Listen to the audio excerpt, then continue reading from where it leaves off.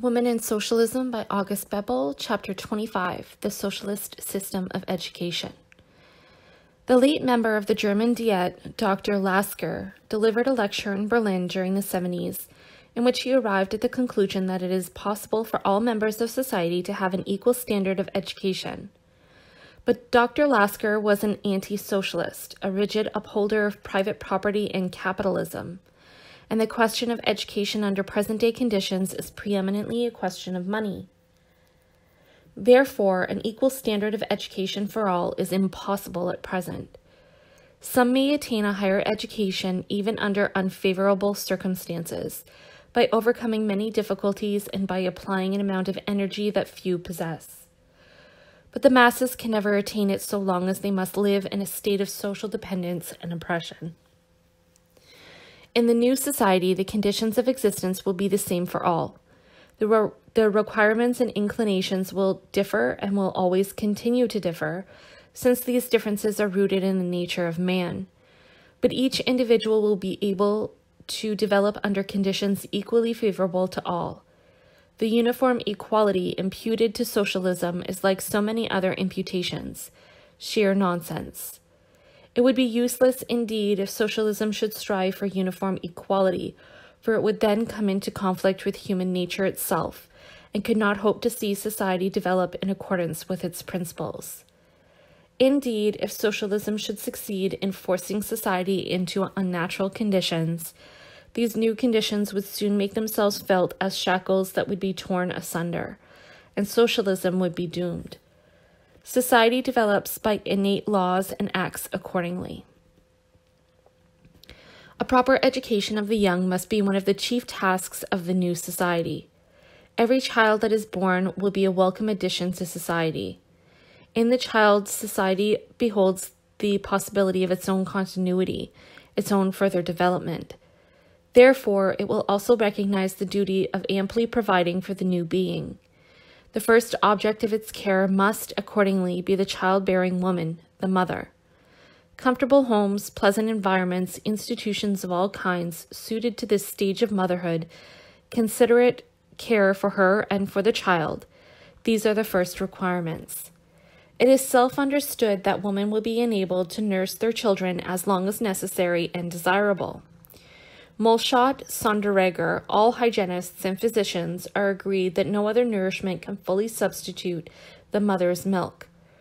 Those who, like Eugen Richter, grow indignant at the suggestion that young mothers shall give birth to their children in a lying-in hospital, where they will be surrounded by every care and comfort that only wealthy persons can afford today, and that even they cannot obtain as perfectly as it can be provided in institutions, especially equipped for the purpose, should remember that at present at least 4/5 of all children who come into the world are born under the most primitive conditions that mock civilization.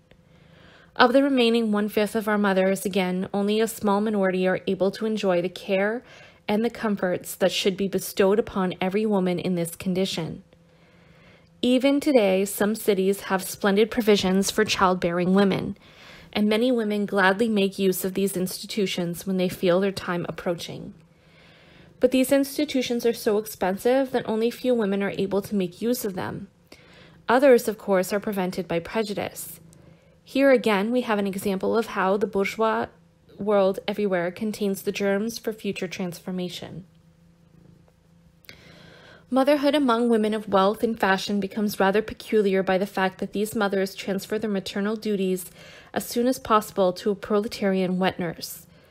It is well known that the Lausitz, Spreewald, is the region that supplies the bourgeois women of Berlin, who do not or cannot nurse their infants, with nurses. The breeding of nurses is carried on as a trade, since country girls do not hesitate to become pregnant, because they find it profitable, after the birth of their babies, to hire out as nurses to rich families in Berlin. It is not an unusual occurrence that girls have 3 or 4 illegitimate children in order to hire out as nurses, and if they earn enough money by this trade, they are regarded as desirable wives by the young men of the Spreewald. Regarded from the viewpoint of bourgeois morality, such actions are despicable, but regarded from the viewpoint of the family interests of the bourgeoisie, They become praiseworthy and desirable. As soon as the child will have outgrown infancy, it will join companions of its age in common play under common care and direction. Everything needful or desirable for the child's physical and mental development will be supplied. Every observer of children knows that they can be most easily educated in the company of other children. This quality can be successfully applied to the system of education. The play halls and the kindergarten will be succeeded by a playful introduction into the rudiments of knowledge and the various industrial tasks. They will be succeeded by appropriate mental and physical work, combined with gymnastic exercises and unrestricted motion on the playground and in the gymnasium, the skating rink, and the swimming pool. There will be exercises, drills, and wrestling matches for both sexes, for the aim will be to bring up a healthy, hardy race that will be normal both physically and mentally. Step by step, the children will be initiated into the various practical activities: horticulture, agriculture, manufacture, the techniques of the process of production. Mental education in the various realms of knowledge will not be neglected. The system of education will be purified and improved, just like the system of production. Many antiquated, superfluous methods and subjects, which only serve to hamper the child's mental and physical development, will be dropped.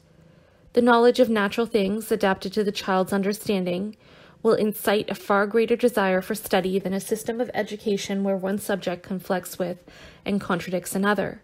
For instance, when, on the one hand, children receive religious instruction as taught by the Bible, and, on the other, are taught science and natural history. The equipment of the schools and the methods and means of education will be in keeping with the advanced stage of civilization of the new society.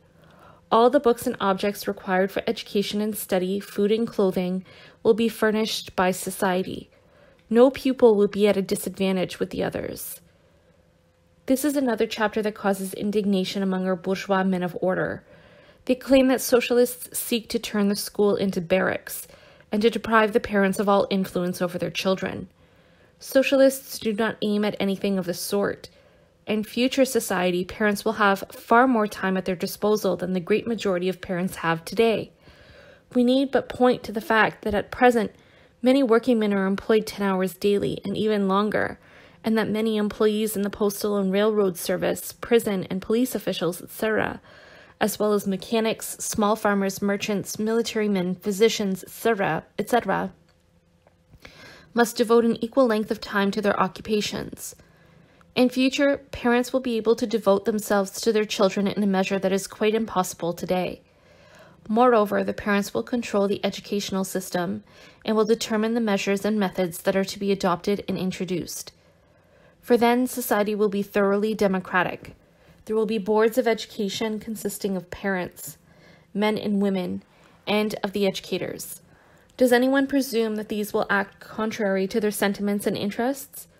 That is done in present-day society, where the state carries out its ideas of education contrary to the wishes of most parents. Our opponents pretend that it is one of the most agreeable things to parents to have their children about them all day and to be constantly occupied with their education. As a matter of fact, this is not so. Every parent knows that the education of a child is no easy task. Several children facilitate education, but they cause so much work and worry, especially to the mother, that she is thankful when they are old enough to attend school, and she is relieved of their care for a part of the day. Moreover, most parents can educate their children, but insufficiently, because they have no time. The fathers are engaged in their trades or professions, and the mothers in their household tasks.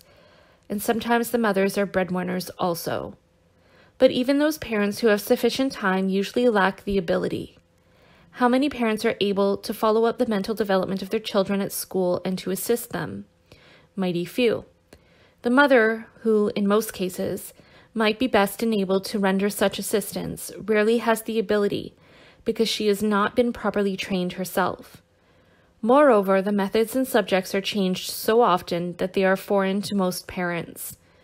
For most children, the facilities at home are so insufficient that they have no proper order, comfort, or peace for doing their homework, nor are they helped by anyone.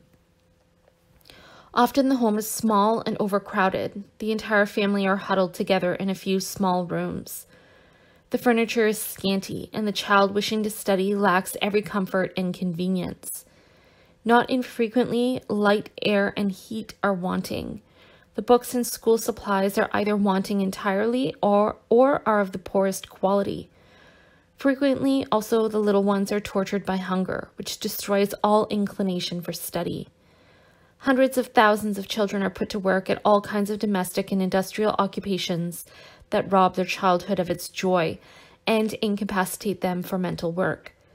Sometimes children must contend with the opposition of narrow-minded parents who object to it that the children devote time to their studies or to play. In short, there are so many obstacles that it is to be wondered at that the young are so well educated. This is a proof of the health of human nature and of its innate desire for progress and perfection. Bourgeois society itself recognizes a number of these evils and facilitates the education of the young by introducing free public instruction and, here and there, by also furnishing the school supplies. As late as the middle of the 80s, the then Minister of Education of Saxony designated both these institutions as scholastic demands. In France, designated both these institutions as socialistic demands. In France, where public education had long been neglected and then progressed all the more rapidly, progress has advanced still further. At least this is the case in Paris. Here, the public school meal at the expense of the municipality has been introduced. Poor children are given the meals free of charge, and the children of parents who are in better circumstances must pay a nominal sum into the municipal treasury. Here we behold a communistic institution that has proved entirely satisfactory to parents and children. The insufficiency of our present educational system, it often fails to accomplish the moderate aims it has set for itself, becomes evident from the fact that thousands upon thousands of children are unable to get along at school on account of insufficient nourishment. Every winter, there are thousands of children in our cities who come to school without breakfast. Hundreds of thousands of others are chronically underfed. To all these children, public feeding and clothing would be a blessing. In a community that will, by proper care and nourishment, teach them what it means to be human, they will not become acquainted with a house of correction. Bourgeois society cannot deny the existence of this misery, and so compassionate souls unite to found free lunch establishments and soup kitchens, to perform as a charity what ought to be performed by society as a duty. Recently, a few municipalities have undertaken to feed poor children at public expense, but all this is insufficient and must be accepted as a charitable gift, while it should be demanded as a right. It is well that the amount of homework is being reduced in our schools, since the insufficiency of home facilities has been recognized. The child of wealthy parents is at an advantage over his poorer schoolmate, not only because he is privileged by outward circumstances, but also because he is helped at home by a governess or a tutor. On the other hand, laziness and carelessness are fostered in the child of wealthy parents, because their wealth makes study appear superfluous to him, and because demoralizing examples are frequently placed before him and he is approached by many temptations. He who learns daily and hourly that rank, position, and wealth count for everything, acquires a peculiar conception of human duties and of the institutions of state and society. When we examine this question more closely, we find that bourgeois society has no reason to become indignant over the communistic methods of education aimed at by socialists, for it has itself introduced such methods for privileged classes, but in a distorted manner. We need but point to the cadet schools, the seminaries, and colleges for the clergy. Here, thousands of children, some of them belonging to the upper classes, are trained in the most absurd and one-sided way and in strict monastic seclusion for certain occupations. Many members of the better classes, like physicians, clergymen, officials, manufacturers, large farmers, etc., who live in small towns where there are no higher institutions of learning, send their children to boarding schools in large cities, and do not see them during the entire year except at vacation time. It is the contradiction, then, when our opponents decree a communistic system of education, and estranged between parents and children, and at the same time introduce a similar system of education only in a wrong, insufficient, and distorted manner for their own children. Only too frequently are the children of the rich not educated by their parents at all, but by nurses, governesses, and tutors. A special chapter might be written on this subject that would not cast a favorable light on the family relations of these classes. Here, too, hypocrisy prevails and conditions are anything but ideal, both for the educated and the educators. In accordance with the entirely altered system of education that aims at the physical and mental development and culture of the young, the teaching force must be increased.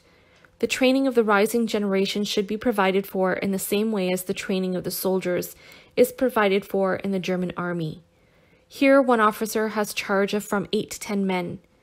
If in future a similar number of pupils will be placed under the guidance of one teacher, the desired aims will be attained.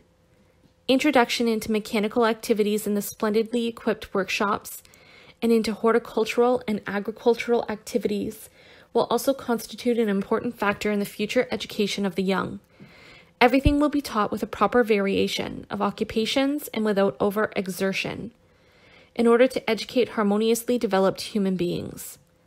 Education must be the same for both sexes and must be given in common to both. Separation of the sexes is justifiable only in cases where the differences of sex make it absolutely necessary. There are no situations where that's necessary. In this manner of education, the United States is far advanced over Europe. Here, education has been introduced from the primary school to the university. Not only is education furnished free, but the school supplies also inclusive of the tools for manual training, lessons in cooking, and articles used by the pupils in the study of chemistry and physics. Many schools are equipped with gymnasiums, swimming pools, and playgrounds. In the higher schools, the girls are trained in gymnastics, swimming, rowing, running, etc., as well as the young men. The socialistic system of education will attain still higher results. Properly regulated and ordered and placed under able control, it will continue until the age at which society declares its young men and women to be of age. Then the members of both sexes will be fully prepared to perform all duties and to enjoy all rights. Then society will be certain of having educated, capable, fully developed members, human beings to whom nothing human is foreign, who are as familiar with their own nature as they are with the nature and condition of society, into which they forthwith enter, enjoying full equality. So the excesses of our modern youth that are daily increasing and that are a natural product of our disintegrating social conditions will disappear. Unruliness, lack of self-control, immorality, and brutal sensuality, which characterize the modern young men at our higher institutions of learning, our colleges and universities, and that are the result of domestic demoralization and unrest, and of the baneful influences of social life, will not mark the young men of the future. The evil influences of the factory system and the congested dwellings that cause young people to be self-assertive and unbridled at an age when human beings are in the greatest need of education and of being trained to exercise self-control will also disappear. Future society will avoid all these evils without being obliged to resort to compulsory measures. The social institutions and the resulting intellectual atmosphere that will dominate society will simply make the existence of such evils impossible. In society, as in nature, diseases and the destruction of organisms take place only where a process of decay has set in. None will deny that our present system of education is afflicted with great and serious defects, and as a matter of fact, these defects are more marked with the higher schools and institutions of learning than with the lower ones. A village school is a model of moral healthfulness compared with a college, a sewing school for poor girls, a model of morality compared with a number of fashionable boarding schools. It is not hard to find the reason for this. Among the upper classes of society, every striving after higher aims has been smothered. They are devoid of ideals. Owing to the lack of ideals and loftier aspirations, the unbounded love of enjoyment and the inclination to excesses are disseminated, with the resulting physical and moral deterioration. How can young persons growing up in such an atmosphere be different? A purely material enjoyment of life carried to extremes is all they see and know. Why should they strive after higher aims when the wealth of their parents makes every endeavor appear superfluous? The maximum education of the great majority of sons of the German bourgeoisie consists in their passing the examination for 1 year's voluntary service in the army. When they have attained this aim, they believe that they have absorbed all knowledge worth knowing and regard themselves as demigods. If they have obtained a reserve officer's certificate, their conceit and arrogance knows no bounds. The influence exercised by this generation, most of whose members are weak in character and knowledge, but strong in servility, characterize the present period as the age of reserve officers. Its peculiarities are ignorance, lack of character, and a servile disposition. Men fawn on their superiors and are arrogant and brutal to their inferiors. Most of the daughters of the upper classes are trained to be society ladies, walking fashion plates, and silly dolls. They rush from one enjoyment to another until they grow weary with the boredom of their empty lives and fall victims to many real and imaginary diseases. When they grow old, they become religious fanatics, spiritualists, and faith healers who turn up their eyes at the wickedness of the world and preach asceticism.